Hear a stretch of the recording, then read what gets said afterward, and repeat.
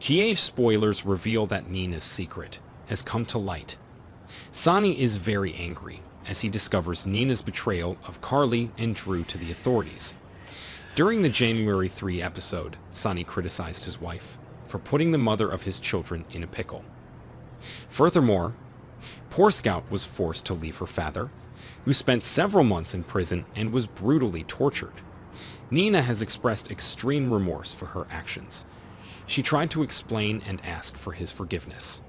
Yet, Sonny pointed out that she should apologize to Drew and Carly, who were the victims of her revenge plan, regardless of the time of night. Sonny said that nothing was impossible if she truly knew her mistake. Ironically, the moment Nina shows up at Carly's door is the same moment she breaks down over Bobby Spencer's sudden death. Michael's mother rejected this guest.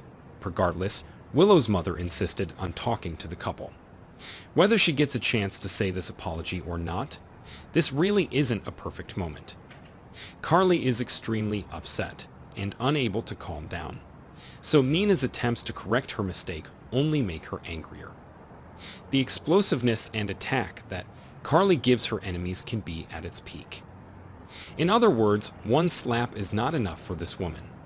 When faced with Carly's fierceness towards her, and Willow's disappointment, as well as Sonny's indifference, Nina is likely to fly into a rage and develop a deep hatred for Michael. Little did she know that it was Lois who started the story, and that Michael's confession was just forced.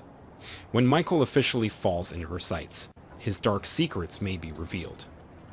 Surely viewers remember that he hired Dex to infiltrate Sonny's organization, in hopes of taking down the mob boss.